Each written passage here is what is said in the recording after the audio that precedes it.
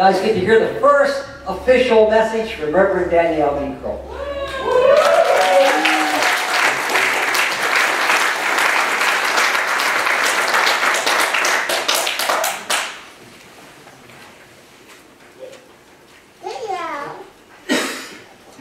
Well, before I go any further, I need to just be thankful. I just want you guys to know that it really touches my heart to have so many people that would come out here. We know it's God. It's not me. You know, I'm thankful that you guys have all touched my life, and I hope that I've touched your life in a positive way for Christ. And you know, that's really all that matters, and it's such a beautiful blessing. I mean, as I look around, I see family that I love dearly, and I know I have family that's not here that I still love dearly. I have people from different denominations that all love Christ. And you know what? In the years that we've been out doing ministry, to see the love of Christ in the hearts of people, it just gives me hope for the future. It really gives me hope. Because one day, we'll all be in heaven and all this other garbage is going to be with us. And that's going to be glorious. And I look forward to that. And I just want to thank you from the bottom of my heart. I am truly humbled that you would come.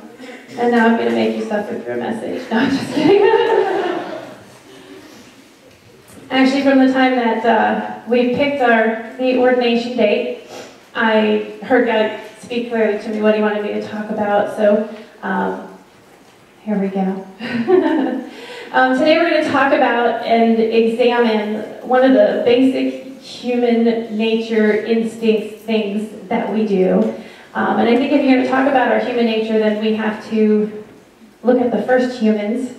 And we're going to go to Genesis chapter 3, verses 1 through 21. And we're going to read about Adam and Eve. Yes, I know we've all heard this story before. But there's some healing in this story, and we need to address that today. Sorry, tears. Okay. Now the serpent was more crafty than any of the wild animals the Lord God had made. He said to the woman, "Did God really say you must not eat from any tree in the garden?" The woman said to the serpent, We may not eat fruit from the trees in the garden, but God did say, You must not eat fruit from the tree that is in the middle of the garden, and you must not touch it or you will die." "You will surely not die," the serpent said to the woman, "for God knows that when you eat of it, your eyes will be opened, and you will be like God, knowing good and evil." When the woman saw the fruit of the tree was good for food and pleasing to the eye and also desirable for gaining wisdom, she took some and ate it. She also gave some to her husband who was with her, and he ate it. Then the eyes of both of them were opened, and they realized they were naked. So they sewed fig leaves together and made coverings for themselves. Then the man and his wife heard the sound of the Lord as he was walking in the garden in the cool of the day, and they hid from the Lord God among the trees in the garden. But the Lord God called to the man, "Where are you?" He answered, "I heard you in the garden, and I was afraid, because I was naked, so I hid." And he said, "Who told you that you were naked? Have you eaten from the tree that I commanded you not to eat from?" The man said, "The woman you put here with me, she gave me some fruit from the tree, and I ate it." And then the Lord God said to the woman, "What is this you have done?" The woman said, "The serpent deceived me, and I ate." So the Lord God said to the serpent, "Because you have done this," and I'm just going to, I don't want to skip through this, but basically he then gives the punishment to Satan, and then to Eve, and then to Adam. And I want to get right down, we'll read through Adam's punishment. To Adam he said, "Because you listened to your wife and ate from the tree," this is verse 17, "about which I commanded you, you must not eat of it. Cursed is the ground because of you. Through painful toil you will eat of it all the days of your life. It will produce thorns and thistles for you. And you will eat the plants of the field. By the sweat of your brow you will eat your food until you return to the ground. Since from it you were taken, for dust you are, and to dust you will return." Adam named his wife Eve because she would become the mother of the living. The Lord God made garments of skin for Adam and his wife, and he clothed them. Pardon me 1 second.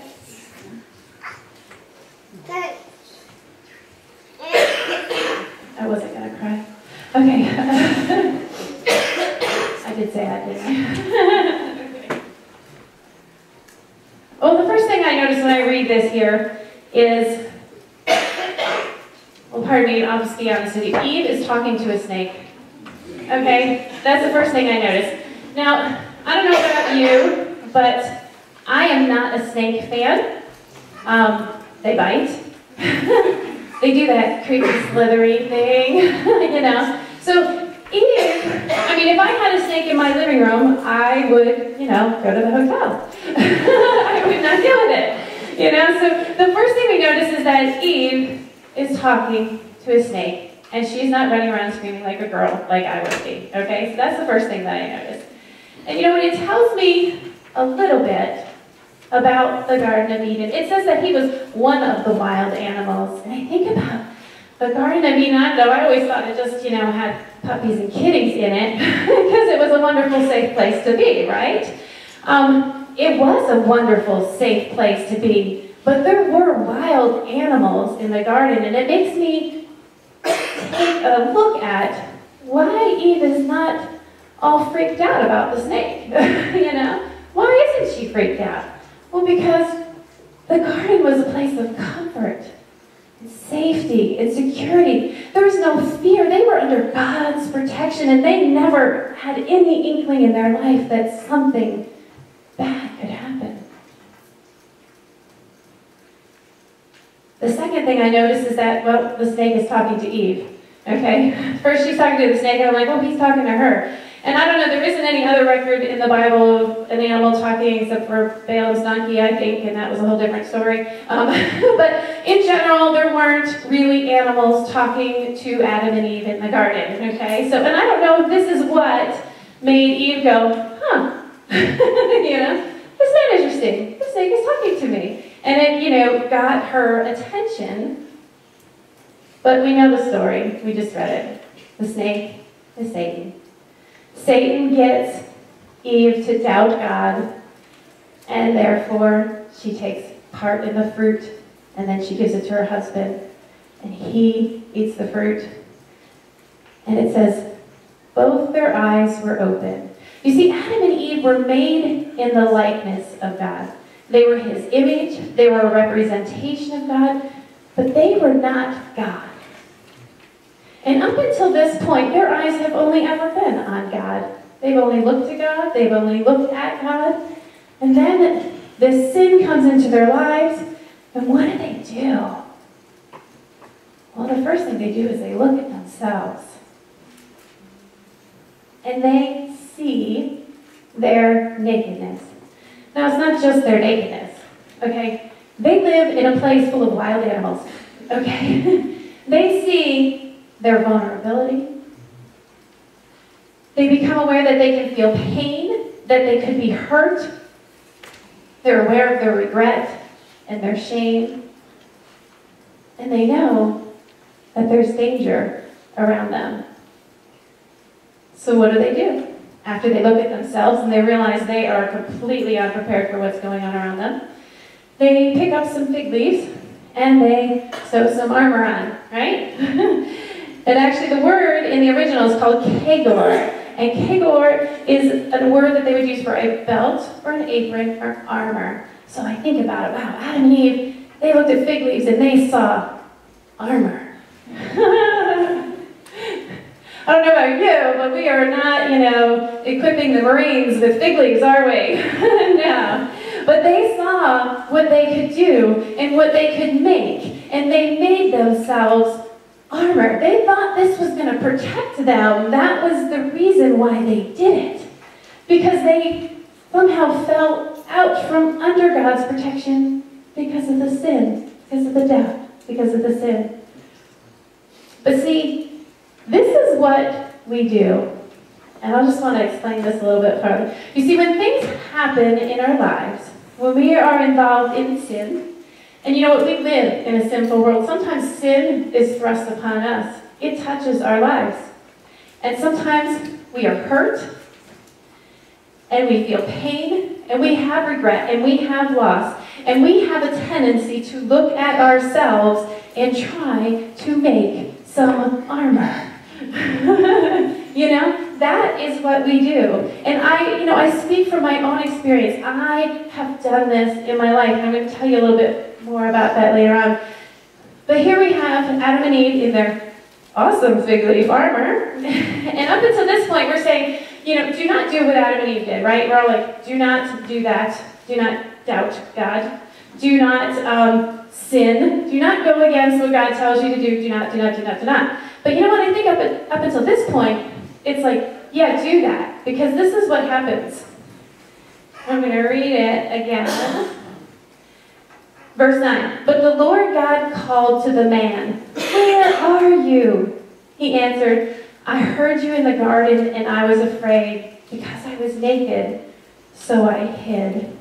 And this is where it blows me away. God, thank you, Lord. God, He saved us. Okay? He could have burned up the garden right then and there and said, "These guys, no good, let's start over." I don't know, I probably would have done that. But He loved us. He was fully invested in our lives at that point, and He knew even beyond our sin, He was not going to give up on us. And so He came to the garden, and they heard Him.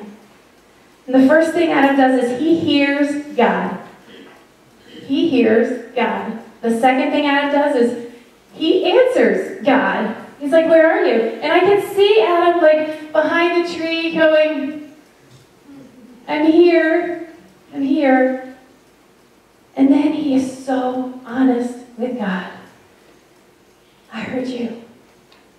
I was afraid because I'm naked. So I hid." Three things that we should do that Adam did. Now, of course, God is just, and sin has to be punished. He goes on and he punishes Satan.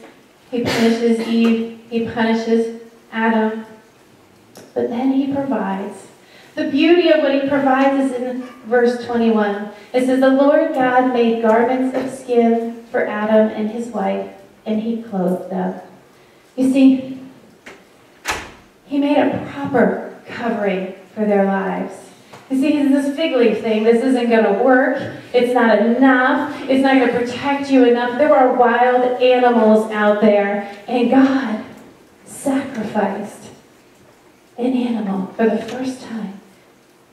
There was bloodshed for that sin. And then He covered them. Took off those fig leaves and He said, no, don't wear that. What you wanted to make, it's not good enough.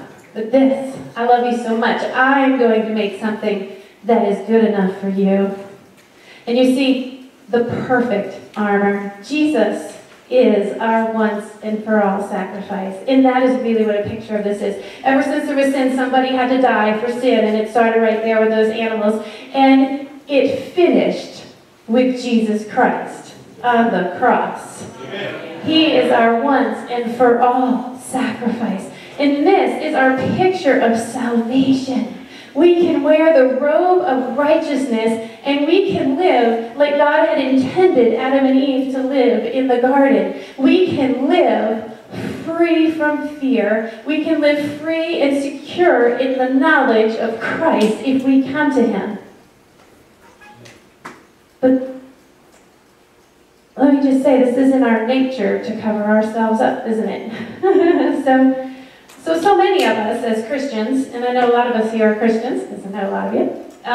So many of us are Christians, and, we wear a robe of righteousness, but, something happens in our lives, and we feel a little bit of pain, and we feel a little bit uncomfortable, and somebody betrays us, or we feel abandoned, or any numerous things, but we, instead of looking at Him, we look at ourselves, and we thought, oh, what am I going to do about this? I am vulnerable, and I feel hurt, and I feel pain, and so we start looking around for fig leaves, and we want to armor up.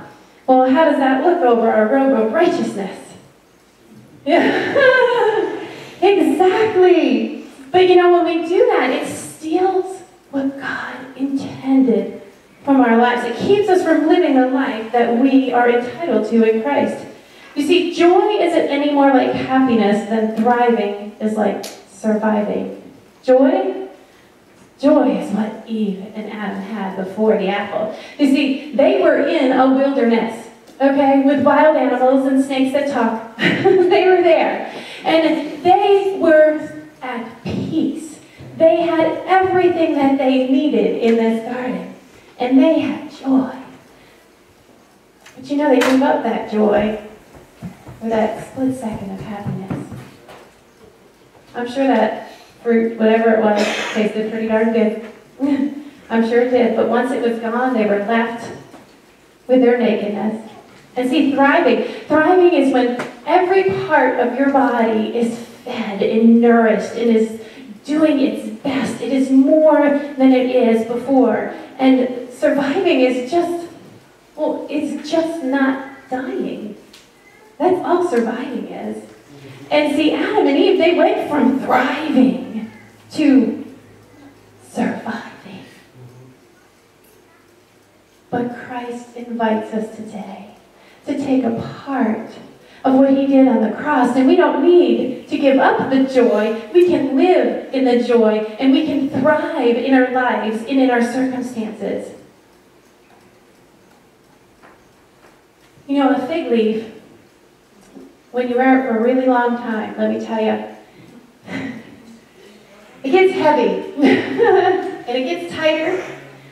And you know, I don't know why God wanted me to share this story, because trust me, I have gone to God with a lot of fig leaves on me. And I've been like, yeah, and he's like, oh, let me fix you up, honey. Okay, so that is, in my life, this is the story God wanted me to share, so I'm going to share it. And I don't know, but I figure that there's someone or many of you that maybe this will resonate with. But I wore this fig leaf for a really, really long time. And it did. It became very heavy. It became like a ball and chain in my life, and it took away all of my joy and all of my freedom. So when I was 9 years old, my brother and I were at school, and we were waiting to hear news about my mom and dad having a baby. We were going to have a little brother or sister. So we were in school, and we hear our names over the loudspeaker. Eric and Danielle Fisher, that was my name. Can you please come down to the office? So we both got down to the office, and the lady was so sweet, she waited till we all got there. We both got there. So we get there, and she's like, congratulations, you have a little brother. And my brother went, woo! And I went, oh, shoot. You see, because I wanted a little sister, because I already had a big brother, you know? And that's what came out of my mouth, and that's what I said. But I didn't know that 10 days later he would die. I didn't know that. I mean, I was 9, and I was just out of my mouth, but was in my heart. Shoot. And I remember being in the hospital room when the doctors came in and were talking to my mom and my dad, and they said they were telling them that my brother had passed away. And I remember I made a promise to myself. You see, I didn't know I would never have the opportunity to take those words back. I would never have the opportunity to say, you know, I love you, it's okay that you're my brother. I love you and I embrace you. I didn't get that opportunity. And I promised myself that I would never say something that I would never have an opportunity to take back if I could. And I know on the onset that seems okay. But let me tell you, it's not okay. Because it affected my life, because that fig leaf got harder and heavier, and I spent a long time learning to be a good listener, because I didn't really express what I was thinking or what I was feeling. And when my husband and I got married, you know what I'm going to say. My husband and I got married, you know, when you first get married, you do things differently. He puts the cups right side up, I put them upside down in the closet. You know, you have all these things that you got to work out. And well, let me just say, there were some things bothering me But I could never tell him. Never. I could never tell him. How about it? I could never hide it. There was something bothering me. Oh, yeah. But I could never tell him because that fear in my heart, I would literally think, if I told him and he got upset with me, and what if he drove off in the car and there was a car accident and he never came back and I never had an opportunity? I can't bear the thought of that. And he would say to me, just say one word. What's the first word? I was listening. What's the first word of that spot? Just tell me the first word and we'll figure the rest out. I couldn't. It was like literally paralyzing for me. I loved him so much. I did not want to live that regret again. And I had made that promise to myself. But I knew if I continued down this road, this was not going to be a good path for our marriage. I knew it was going to be a problem. Eventually, I had to learn to express what I was feeling. And I went to the Lord and I said, God, I just don't want to ever feel that way again. You see, I did what Adam did. I heard him speaking to me. He's like, Danielle, you can't live this way anymore. And so I answered, I said, oh yeah? Well, I don't ever want to feel that regret again. I don't ever want to feel that pain again. And I said, God, I am so sorry. Please forgive me. God, he said, I forgave you that a long time ago. He said, now it's time for you to forgive yourself. And I could feel that little fig leaf starting to wiggle a little. It was coming a little loose. And through time, and prayer, and a great husband, and a great support, now he just wishes I would shut up. Do not nod your head. No amens there. But it's true though. But you see, what kind of Christian am I wearing my robe of righteousness and not being honest with my husband? It's just not right, is it? You see, that's why we need to come to the Lord. And we need to let him take those fig leaves off of us. Because we ought not to be wearing the robe of righteousness and be wearing that protection. You know what? It's insufficient. It's not good enough. Let me tell you, when I wore that fig leaf, I had no peace in my heart. None at all. I was completely stressed out. I was completely worried. I had no control, but I tried to have it all. And see, when we live that way, we do kind of look a bit hypocritical to the world, too. You know, they're like, oh, you say you're a Christian, but, you know, you don't care about people. Because, you know, see, that's one of our fig leaves. Sometimes, you know, I don't really care what people think about me. Right? Anybody ever said that before? Yeah. Okay. I don't really care.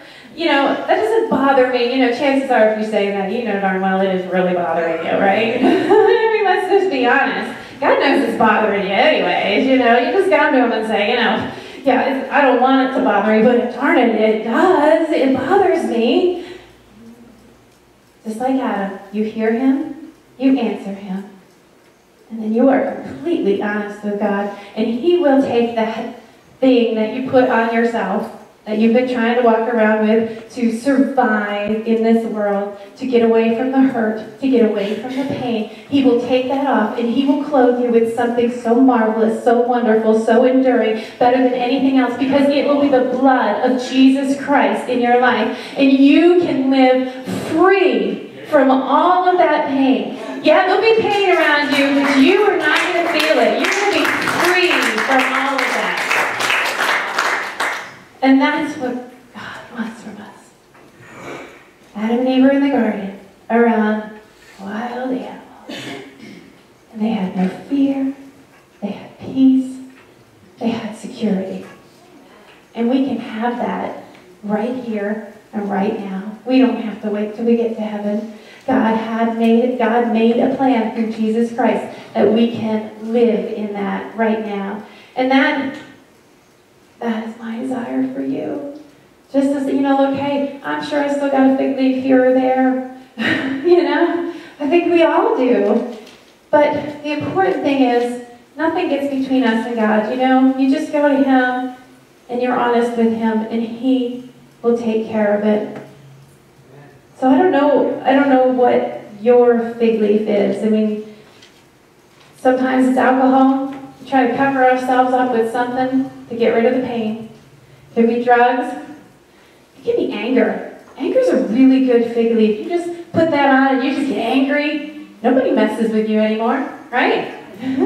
Anger's a good one. Apathy. Boy, God does not want us walking through this world not caring about people around us. But boy, when we've been hurt so many times, the first thing we want to do is just try not to care anymore. Even arrogance, indifference, and regret, like I had for a long time. That regret. And unforgiveness, sometimes towards others, and for me in that case, it was towards myself. But today is a day of healing. This is just something, this is the beginning. Let me tell you, there's no magic like, oh, there we go. Here, take my fig leaf. No, God takes it off in His way, and in a way that allows you to be free. It doesn't hurt you. It's in a comfortable way for you. So today is just the beginning. Today is like, yeah, God, I hear you, and this is where I'm at. We're just going to pray here for a moment. If you would bow your heads and close your eyes.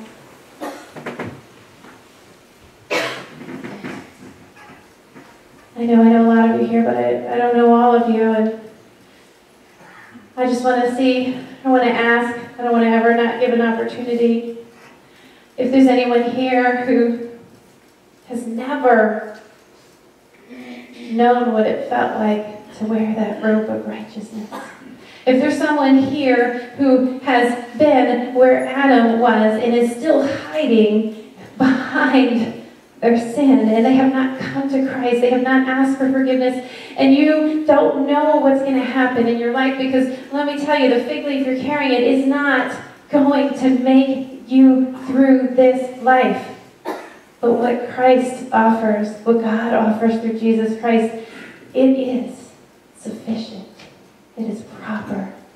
And it is exactly what you need. And if you're here tonight and you've been listening to this message and you hear God and you just want to say, God, yeah, I'm here. I want to come to you for the first time. I just want you to raise your hand and let the Lord know, just like Adam did. Just raise your hand and say, I'm here. And if you're here tonight and you have listened to this message and you can look down at yourself and say, ooh, I think I got a few fig leaves on there. I've been hurt. Maybe you've got some of the regret that I had in my life, some things you can't take back.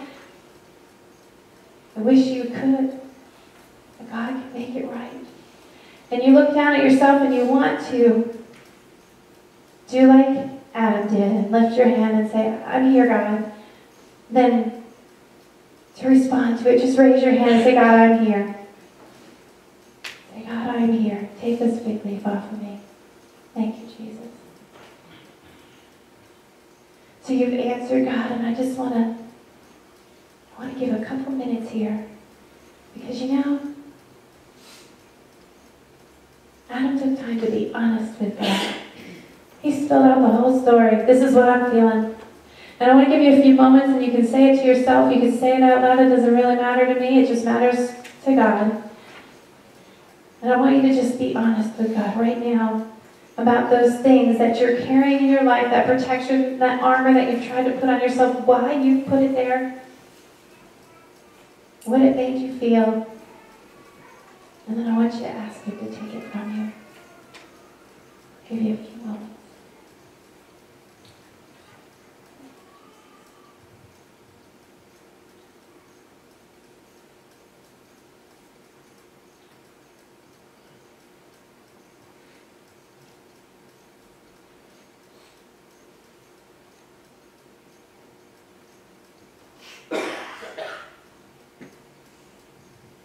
Thank you, Lord. Thank you, Father, that you're removing this fig leaf from our life, this armor that we've placed on ourselves. Father, thank you so much. Oh, Lord, it is not sufficient. This thing that I've placed on myself, that we've placed on ourselves, it not only doesn't belong there, it doesn't even do any good. It does all this harm, Father. We don't want it in our lives, and we want you to take it from us, Lord. But in the taking, you don't leave us bare. Now you cover us. You provide that robe of righteousness, that covering that allows us to walk through this life like Adam and Eve did in the garden before sin. Allows us to walk that way, that those things that are around us will not harm us. That we can have security and safety in you and knowing whose we are. We are your children that you love. And we thank you for that. Father, I just pray that you would bless the people that are here this evening. That, Lord, as this time goes on, I know some of them I won't see for a really long time, but Father, that we would become acutely aware of those things in our lives before we even put them on. And Lord, we would just let them go and cover you first. Wouldn't it have been better if Adam and Eve had done that? And it's so much better for us if we do. So Lord, I just pray that you would be with them, that you would bless them, that you would keep them, that Father, you would use them in mighty ways, that your anointing would be upon them in their lives. Father, I love you. Father, we praise you for your gloriousness. And we thank you that you did not destroy us in the garden so many years ago, but you continue to give forgiveness to us, Father. In your precious name we pray. Amen. If anyone wants to come to the altar, I want you to know that it's always open. You know what? Don't ever, I say this from the bottom of my heart, don't ever let anything come between you and doing what you hear God telling you to do. Don't ever. And if that means you drop to your knees right now, you drop to your knees. If that means you come to the altar, you come to your altar. If that means you get up at 4 o'clock in the morning, you get up at 4 o'clock in the morning. Don't ever live with that regret. Don't ever live with that one. Do whatever it is that God is unctioning you to do, because you will not regret that. You will be blessed for that. And so I do want, Pastor Dave, I think, is going to pray here, and I'm going to head back there with my family. And I thank you so much, and ask God to continue to pour out his blessings on your life.